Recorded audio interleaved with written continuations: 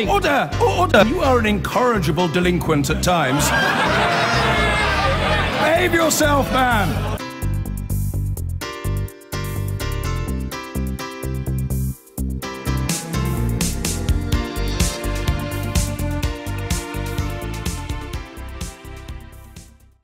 Cultural appropriation, the adoption of elements of one culture for use in another, has become a lightning rod in the arguments over identity politics that are beginning to define our age.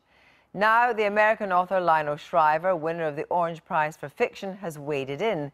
Speaking at the Brisbane Writers' Festival, she said that it was a fad and that without authors writing from the perspective of other cultures, we wouldn't have, for example, most of Graham Greene's novels. Shriver so incensed the writer Yasmin Abdel-Magid that she walked out, saying that the speech was a poisoned package wrapped up in arrogance and delivered with condescension.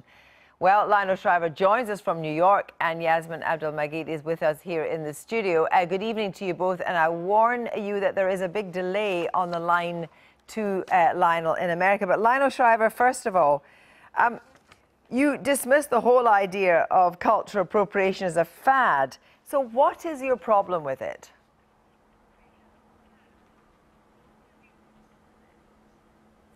Well, I'll speak particularly to the issue as a fiction writer.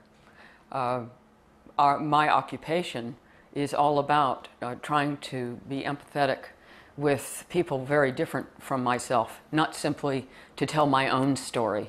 That's memoir. And if you tell fiction writers that they have to only represent their own experience and not anyone else's, they don't write fiction.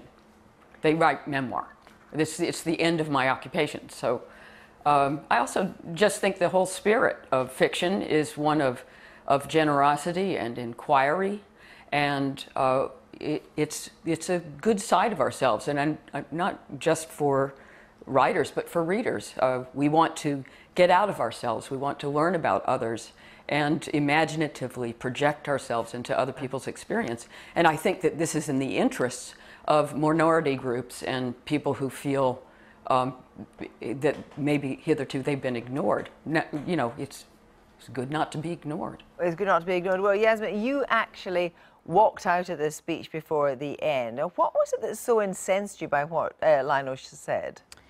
I think the concept of whether fiction writers can or can't write another person's story is almost not it wasn't the reason I walked out. So the reason I walked out was because the concept of saying identity is not important or cultural appropriation is a fad was almost humiliating. It was this kind of mockery of the fact that something could be important to me, and that actually the bits of identity that I value and the bits of culture that I value were to be laughed at, essentially. And if I was upset or if I had any concerns about those things being used as a tool for a story, that was the fact that I was too sensitive. So let's be quite clear before I go back to Lionel on this. In terms of tools for a story, do you believe, for example, that, you know, I don't know, a German writer can write about the life of a Sudanese farmer, for example? You have an issue with people writing and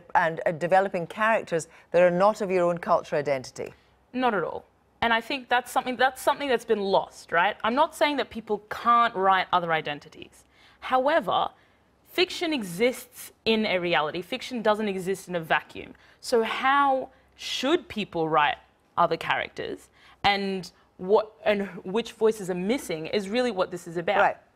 So Lionel Shriver, it seems to be that it's about taking hold of other people's voices and not allowing them to speak for themselves. So, you know, determining what stories about different cultural identities are the important ones.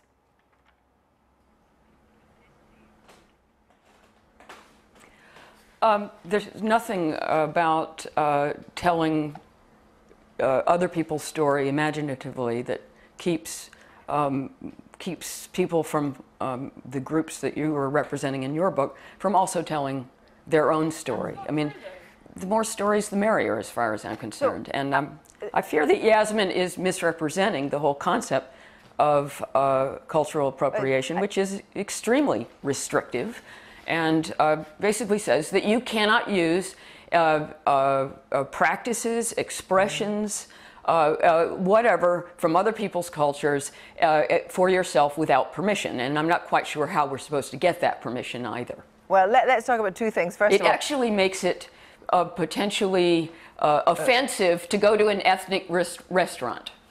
Yeah, and in fact, funny enough, you wore a sombrero at the end of your speech, because what you were talking about when you started your speech was the idea that students at a university holding a tequila party shouldn't have worn sombreros, and actually were censored by the university for doing so. So that's where cultural appropriation has been, in that space, the whole idea of cultural appropriation. But bringing it onto fiction now, I think what Yasmin is saying is that only certain kinds of depictions of particular ethnic groups are acceptable. And your view, presumably, is that as a fiction writer, anything is acceptable that you choose to write about.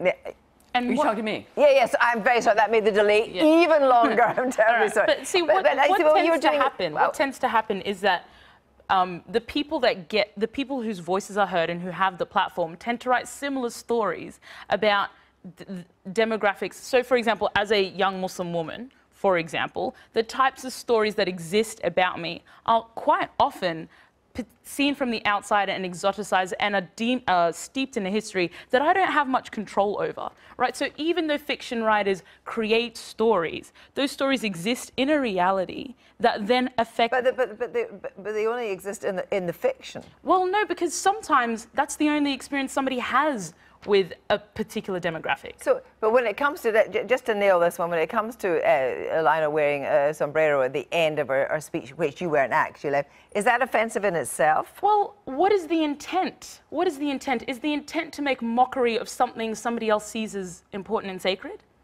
Like, I don't think mockery is important.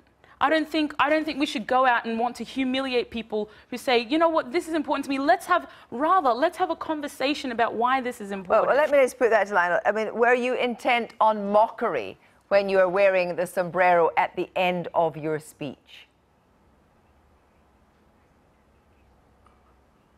I was attempting to have a sense of humor. And I'm sorry that Yasmin took it that way. And she couldn't have been offended because she walked out in the middle of my speech and she, you know, didn't see me put on a hat. It was just a bit of theatricality. It was for fun. And it was illustrating the last line of the speech, which was that we fiction writers need to be allowed to wear many hats, including a sombrero. And I put the hat on and took the Q&A thereafter. And there was no element of mockery in my speech, but there was a certain amount of playfulness, because when you take this concept too far, it gets to be absurd. I mean, there was a yoga teacher in Canada who was shamed out of teaching her yoga class because, oh, it comes from India. And she tried to rename the class Mindful Stretching. Well, and I find this stuff funny. I'm afraid am I trying to humiliate we can't do any more mindful No. stretching out, because we're just about to finish the program. I don't take it that seriously. Thank you both very much indeed. That's all we have time for tonight.